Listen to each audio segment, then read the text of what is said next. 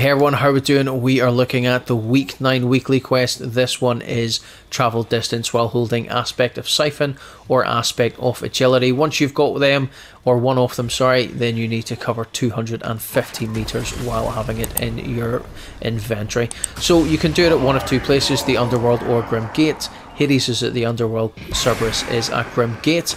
Defeat either of those two bosses and they will drop their aspect.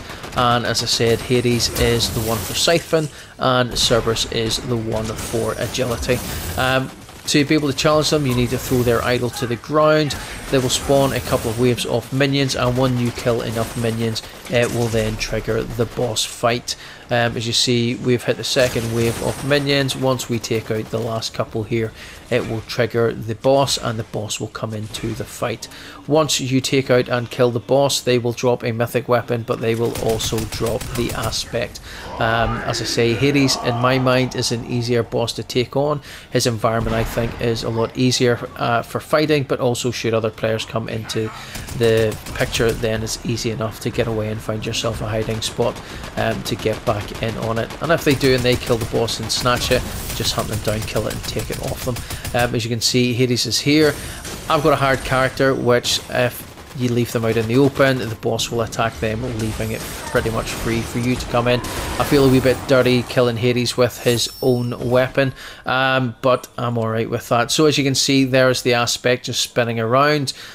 We are going to sort ourselves out, then we'll grab that siphon and we'll make a run for it.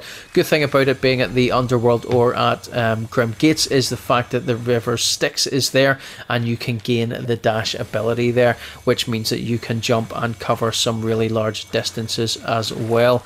Once I've picked that up, we'll then have a look at it. Another reason for having the hard character there as well is that that scan will show if there's any other players in the area. We will pick up the dash ability there, and as you can see, we're covering nice wee chunks of distance with that just by running along and enabling the dash ability. And it's as easy as that, guys. As soon as you've got the boss down, it is just a case of run, dash, move, and you will get your 250 done quite quickly.